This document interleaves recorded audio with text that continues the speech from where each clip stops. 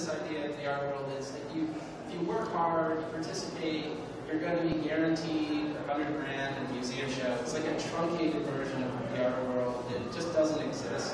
And so, I wrote a rant, just something that's not terribly logical, and just kind of delved into my feelings about the show and the whole thing.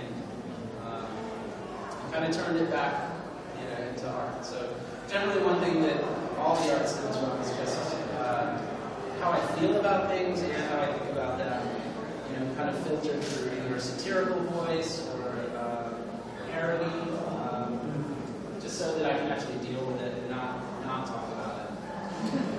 We'll just move the focus a little bit this way. The two original pieces in the show flank this wonderful piece in the middle called Hooverville. I think in the vein of what we've been talking about, why don't we talk a little bit about Hooverville? Hooverville actually, I was proud to debut this piece in the Art Fairs in New York City in March of 2010. And it was much bigger than the original. And it's basically, well, William, go ahead and tell them what this elaborate drawing is.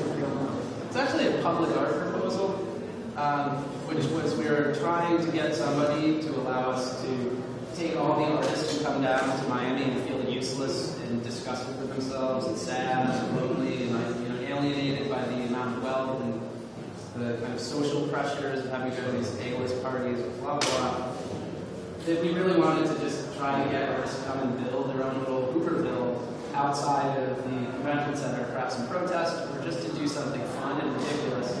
And so as part of that proposal, Jay Townsend and I started to work on this drawing, which turned into also a piece of social commentary about the art world and its hierarchies. And so you have collectors and curators and critics kind of slumming it and wandering around and looking at what all the artists are doing.